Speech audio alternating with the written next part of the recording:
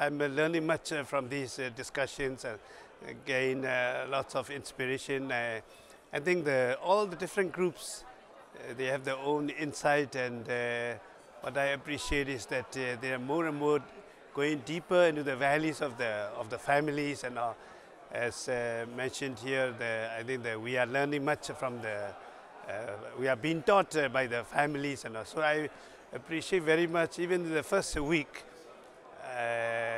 the values and the treasures and the pearl of the family is being projected very much, and we gain much from that. Yeah.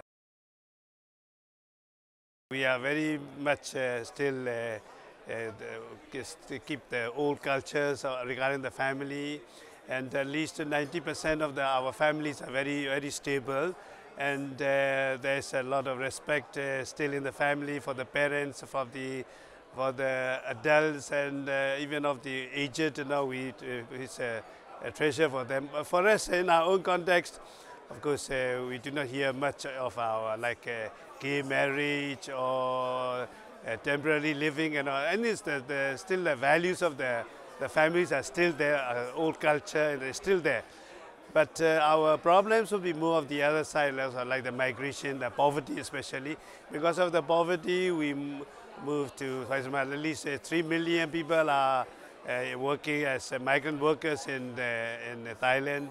And also because of the poverty, I think the families are a little broken. The father is on one side, the mothers and the children are the other side. So because of this poverty, I think there's a separation of the parents and the children. I think then also, of course, human trafficking in the families, and especially because of China with one-child policy, I think there's a lot of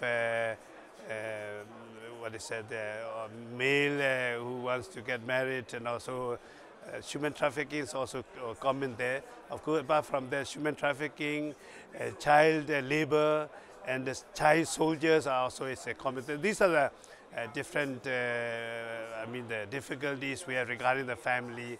Is of course a little different from the culture of the West or something like that. Yes.